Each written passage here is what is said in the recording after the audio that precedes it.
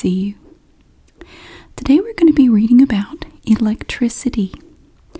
We're just going to read some sections from this book and learn a little bit about electricity. We're going to start here with section 4. Electricity is used to do work. It is difficult to realize today how much electricity has changed our ways of doing work.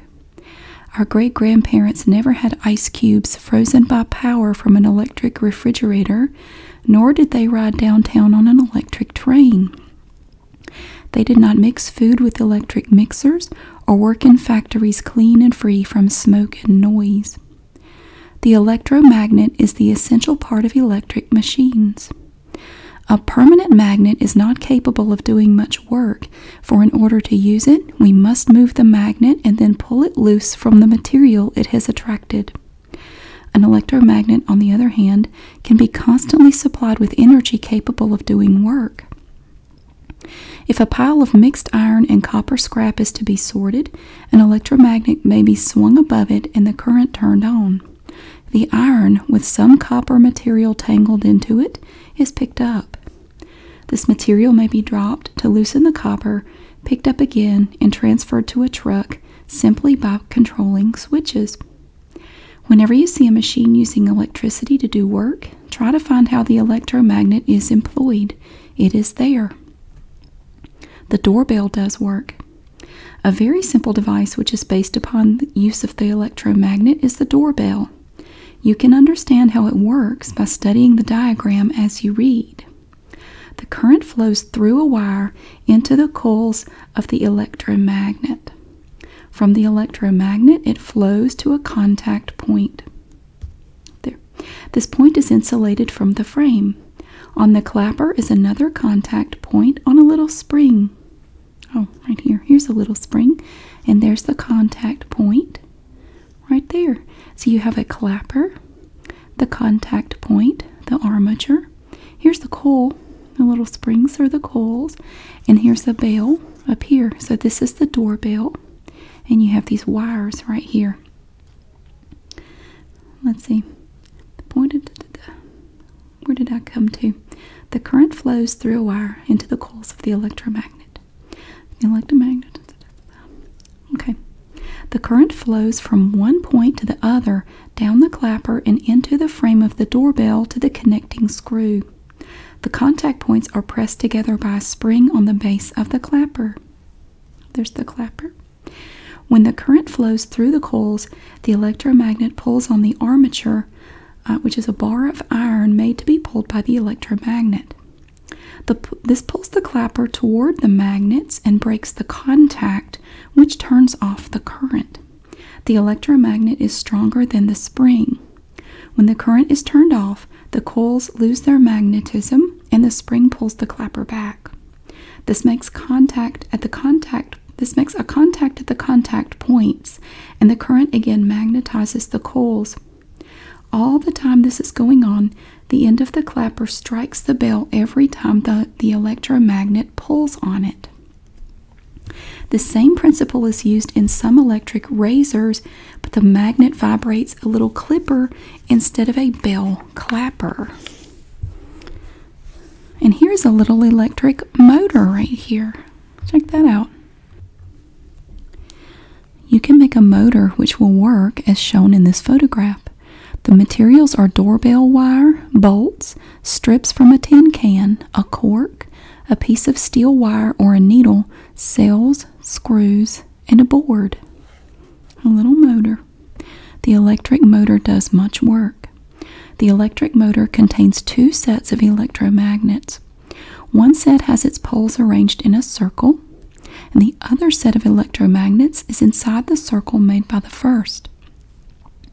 The outer magnets are called the field magnets and produce a magnetic field. The inner magnets are called the rotor or armature, and they rotate as they are repelled and attracted by the field magnets. Simple motors do not have this circular form, but consist of a simple electromagnet on a shaft held between the poles of a horseshoe electromagnet. Such little motors are fun to study, but they are inefficient or wasteful of energy because their magnetic fields are too spread out. The current is led into the rotor by brushes and metal rings. These are exactly like the brushes and rings of a dynamo. In fact, many dynamos or generators can be used as motors, for the parts are almost exactly the same. The motor works by poles of the field magnet attracting the poles of the rotor magnet. This attraction is strongest when the lines of force are almost at right angles to each other, and least when the lines of force are almost in parallel lines. Notice, if you have a simple motor, that the motor starts best with the poles of the rotor turned across the space between the field magnet poles. In order to keep the pull of these magnets on each other as great as possible, the brushes and contacts, the commutator of a direct current motor, are arranged to change the flow of current as the rotor turns. At each half turn on a two-pole rotor, the direction of the current is changed so that like poles are always repelling and unlike poles are always attracting each other as the rotor turns. The differences between a motor and dynamo are important. The dynamo changes mechanical energy to electrical energy and must have an outside source to provide power. The motor provides power by changing electrical energy to mechanical energy. Motors are used in so many places that there is not room to list them. That is something you can enjoy doing wherever you happen to observe motors in use. As a demonstration, how do the doorbell and motor work? For an apparatus, you need a doorbell, dry cells, connectors, direct current motors, and a compass. And then you have directions for this. Connect the doorbell and operate it. Examine the circuit with the cover of the electromagnets removed. Note the spark at the contact points.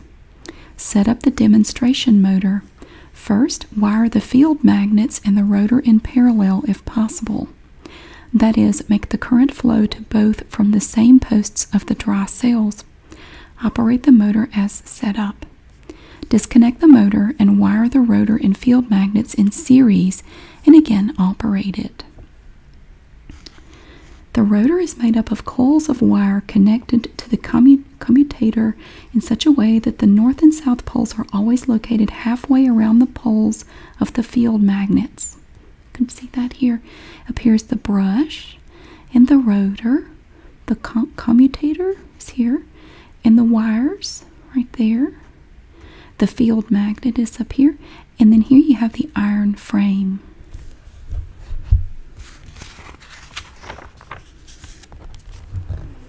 Okay, here's another part of your little test. Examine the brushes, the commutator, and the general construction of the motor. Test the poles of the magnets with a compass. Observations. Describe what happened during the experiment. If you can, make a simple sketch of the doorbell.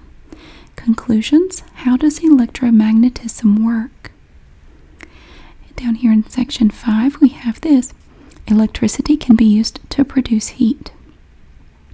You may be somewhat puzzled as to how to explain what happens to electricity if energy cannot be created or destroyed. When you close a switch, electricity flows through the wires and is gone. Where is it? Electrical energy can be changed to heat.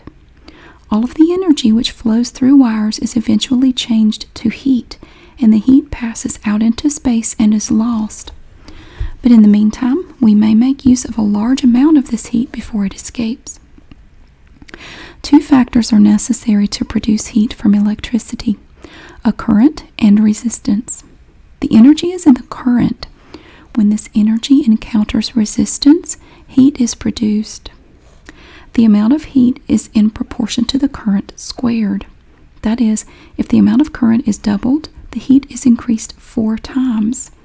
2 squared equals 4. The heat is also in proportion to the resistance. When more resistance is put into a circuit, both the current and the amount of heat released from the current are reduced. When resistance is taken from a circuit, a larger current is permitted to flow, and more heat is produced in the circuit. Remember that a short circuit may produce so much heat that the wires may melt. Many heating devices contain resistance wire. When we plug an iron into the outlet, we want the heat to be set free in the iron and as little as possible in the cord. For that reason, we use wire with higher resistance in the iron than in the cord. The most heat is produced at that part of a series circuit where the resistance is highest. A conducting cable, which is safe for many uses, consists of two twisted strands of copper wire insulated and protected by rubber, braided cloth, heavy tape, metal, more tape, and outer braided cloth which is waterproofed. But because irons, toasters, percolators, and other heating devices must produce fairly large amounts of heat, their resistance must be kept fairly low. This is done by using nichrome wire coils in order to let through enough current. An average-sized electric iron uses 600 watts of current, much more than the average lamp uses. Such an iron uses a current of about 5.5 amperes and has a resistance of about 20 ohms. A 100-watt lamp uses a current of about 0.9 amperes and has a resistance of about 120 ohms. Do the necessary arithmetic to show that this is true.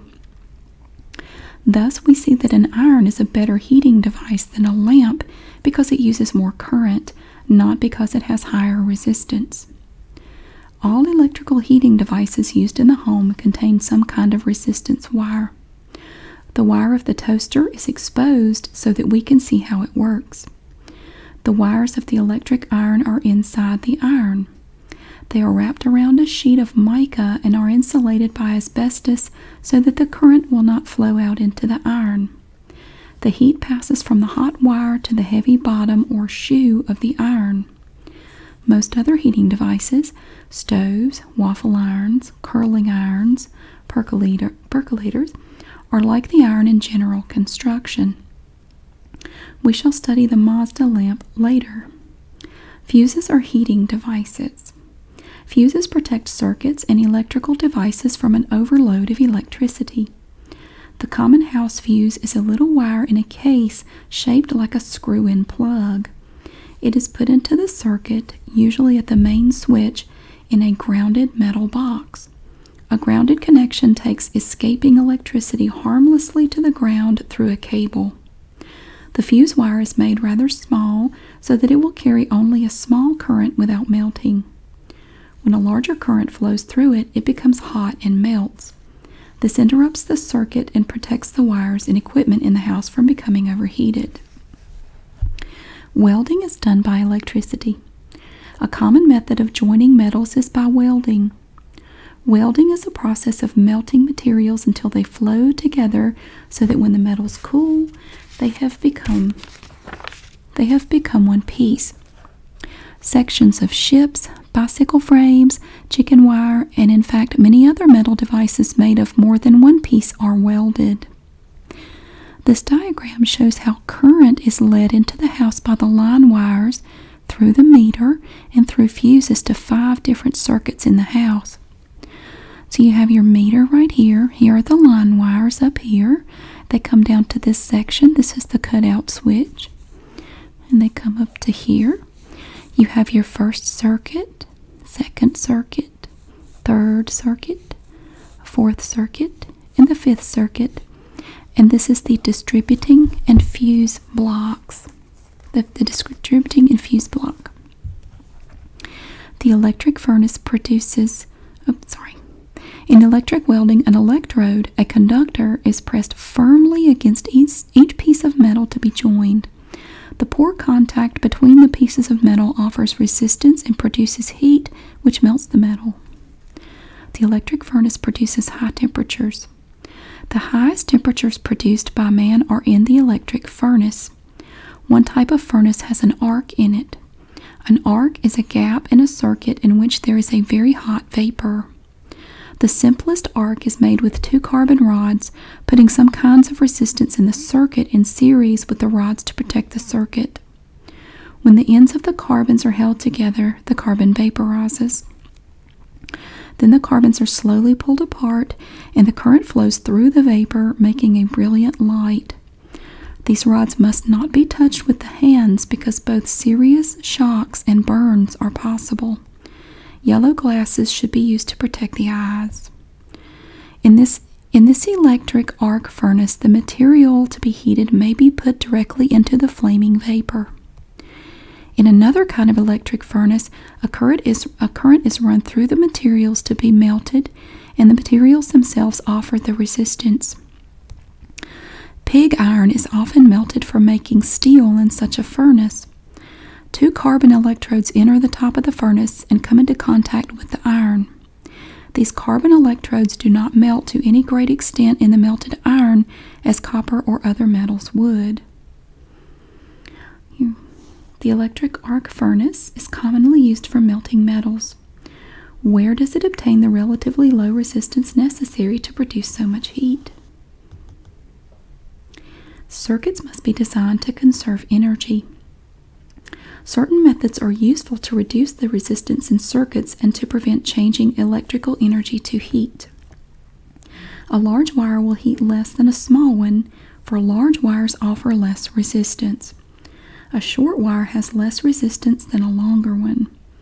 The ideal way to save energy would be to have the current used near the power plant and carried through short, thick wires to the place of use, but this is often not possible. Heat losses can be reduced by increasing the voltage and reducing the amperage of the current. For example, the same number of watts of power can be carried in the form of 10 amperes at 22,000 volts or 2,000 amperes at 110 volts. Watts equal volts times amperes. The 2,000 ampere current would waste a great deal more current as heat than the 10 ampere current would.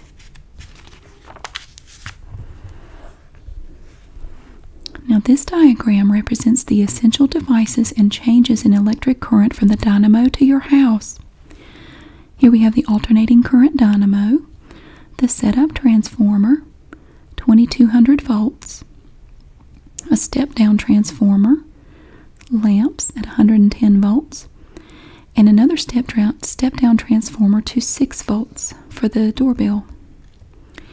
In order to change voltages and currents in this way, transformers are used. A transformer consists of a ring of iron and 2 coils of wire wrapped on the ring. There are more turns in one coil than in the other.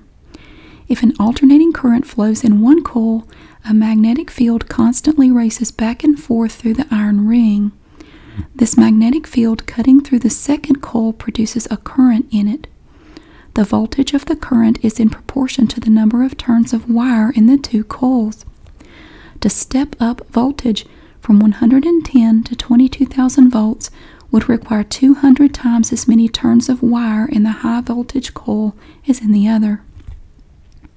The voltage is stepped down for use in houses by small transformers, these having fewer turns of wire in the second coil. Currents are carried across country at very high voltages, along city streets at lower voltages, and into houses usually at 110 volts. Higher voltages in houses would be very dangerous. And as a demonstration, we have this. How is heat produced in circuits? And for your apparatus, you need 110 volt connectors, heating coil, lamp, 2 sockets, an AC meter, if available. And here are your directions. Connect the 2 sockets in series. That is, connect one socket by only one wire to the other and connect each socket to wires leading to the 110 volt outlet. Screw the coil into one socket, the lamp into the other, and plug them in. Cautiously feel the heating coil with the hand. Hold a piece of paper against it. Unscrew the coil and screw it back. Observe the lamp. Pull the plug from the outlet. Connect the sockets in parallel. Again plug them in and test them, but keep hands off the coil. Test with paper. Unscrew the lamp and screw it back into the circuit. If a suitable ammeter is available, measure the amount of current used by the coil, the lamp, the 2 in series, and the 2 in parallel. Observations. Does the series circuit provide enough current to heat the coil, the lamp, Can you turn off one device in a series current and have the other continue working? Does the parallel circuit provide enough current for both devices?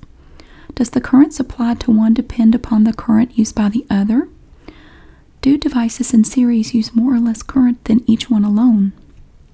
And for conclusions, what factors determine how much current flows through a circuit? So here you have parallel, where you can see the heat coming off the coil, and in a series, there's no heat. You can see the difference in the wires, and there's no heat. So there's going to be heat coming off here and here, but when the appliances are in series, the resistances are added, and when in parallel, each provides a pathway from one wire to the other. Number 6, electricity can produce chemical changes. You know that every change in matter depends upon a change in the amount of energy present. Since electricity is one of the most useful forms of energy, it is valuable for producing many chemical changes. Silver is plated by electricity. Because of the high price of silver, few of us can afford solid silver tableware. But we still can have very good silverware made of iron or steel plated with silver. The plating process is simple. It is just the reverse of the change which goes on in a cell. In the cell, chemical change produces free electrons to form a current, while in plating, free electrons change the chemicals. A tank is prepared by filling it with a solution of a silver salt, such as silver nitrate. A piece of silver is hung in the tank from a hanger. On another hanger are placed the iron knives, forks, spoons, or other articles to be plated. The piece of silver is connected to the positive post of a battery or dynamo, and the iron articles are connected to the negative post. So you can see the pieces here in the battery, and you have the negative and positive posts. And here is a plate of pure silver, and everything is immersed in silver nitrate solution. Silver may be plated because electric currents can produce chemical changes. Silver is deposited from the solution upon the tableware, and the solution is renewed by reacting with the bar of silver. In the solution, the silver nitrate breaks up into one group of atoms of silver carrying a positive charge and another group of atoms carrying a negative charge. Because unlike charges attract, the silver is attracted to the negatively charged iron articles and sticks to them. The other atoms attack the silver, forming more silver nitrate. The process is continued until enough silver has been deposited on the tableware. The tableware is then removed from the solution and polished. Most other plated metal used today is similarly treated. Tin cans are made of tin-plated iron. Sheets of iron are run in long strips through tanks of chemicals, the tin being deposited by electricity from the chemicals on the iron. The tin-plated iron is washed and run through hot rollers to make the tin shiny, and it comes out ready to make into tin cans or other plated articles. Charging a storage battery is a chemical change. In order to renew a storage battery, it is charged. In your automobile, there is a small generator which makes current and constantly recharges the battery as the automobile runs. If more current is needed than is supplied to the battery by the generator, an additional charge must be given it at the service station. The plates of a storage battery are made of lead and of lead peroxide. The solution is sulfuric acid. The plates are kept apart by wood, glass, or rubber separators to keep them from touching. From this diagram, you can learn the parts of a storage battery. Up here at the very top, we have the vent plug and the post. This is the intercell connector and the cover. This is a positive strap, and over here on this side is the negative strap. This is the splash cover. Down here is the positive plate. This is the partition. This is the separator. This is the negative plate. This is the container. And this at the bottom is the rib. When a storage battery produces a current, some of the acid is used up as it reacts with the lead peroxide. In order to recharge the battery, the chemicals must be restored. Running a current into the battery reverses the action that goes on when the cell produces current. The acid materials go back into the solution and the plates become lead peroxide again. You can make a little storage battery by putting 2 lead plates in a 10% solution of sulfuric acid. Connect the plates to several dry cells in series and let them stand. You will note that bubbles rise from them, and if you touch these bubbles with a flame, some of them will explode. Gradually, one of the plates becomes brown from the lead peroxide formed. If you connect this lead plate cell to a doorbell, after charging the cell for some time, it will ring the bell. In charging a battery, it is important to do it slowly. The garage's quick charging device does charge the battery, but it works so fast that the battery overheats. Large bubbles break up the coating of the plates, and the battery wears out too fast. A slow charge permits the chemicals formed to stick on the plates where they belong. Chemicals are purified by electricity. 3 of our most important metals, copper, aluminum, and magnesium, are prepared by use of electricity. The simplest of these methods is used in purifying copper. The copper that comes from blast furnaces is formed into sheets. It is full of impurities. These sheets of copper are put into a tank of copper sulfate solution and connected to the positive pole of a battery or dynamo. A plate of pure copper is suspended in the tank and attached to the negative pole. Copper from the impure copper sheets goes into solution as positively charged atoms, which move across the negatively charged plate of pure copper because unlike charges attract. The impurities fall to the bottom of the tank. Aluminum and magnesium are extracted from their ores and purified at the same time. Both are prepared by electricity. Why are these metals often made in a region with abundant water power? Many chemicals are prepared by electricity. Many of our common chemicals are prepared by electrical means. Common table salt, sodium chloride, is the source of lye and chlorine as well as of hydrochloric acid. A current can be used to separate the sodium from the chlorine, and the 2 materials can be collected separately. If the salt is dissolved in water, the sodium acts on the water to form a lye solution. You have already seen water separated into hydrogen and oxygen by use of an electric current. The hydrogen, with its positive charge, was attracted to the negative connection of the dry cells, while the negatively charged oxygen was attracted to the positive post of the cell. And we have a demonstration. How can we produce chemical changes by electricity? And for your apparatus, you will need dry cells, copper strip, lead strip, pint jar or a large beaker, copper sulfate, connectors, sulfuric acid, 2 lead strips, and a doorbell. And here are the directions. Clean the lead strip with a knife or sandpaper. Make a saturated solution of copper sulfate. An easy way to do this is to throw a large handful of crystals into a glass of water and let it stand overnight. Heating the water will speed the dissolving.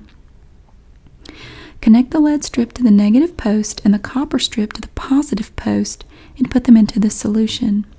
Observe the change taking place every few seconds at first and then every few minutes. Make a lead plate storage cell as described in the text. Be sure to pour the acid into the water, not water into the acid. Use it to ring the doorbell. Observations. What evidence did you see that chemical changes had taken place? Why did the metal deposit on the negative connection? Which plate was changed when the storage cell was charged? Was the copper plating firmly stuck to the lead? Conclusions. State as many principles as you can which might apply to this demonstration and show how they apply. And here we have a picture. Down the mountainside in 4 huge pipes comes part of the water supply of San Francisco. The force of the water generates 100,000 horsepower of electricity. Wow, that's cool. And this is a picture from the San Francisco Public Utilities Commission. It's pretty cool. That's going to about do it for today. This is the end of this chapter. Thank you so much for watching. I really hope you enjoyed it. I'll see you again soon.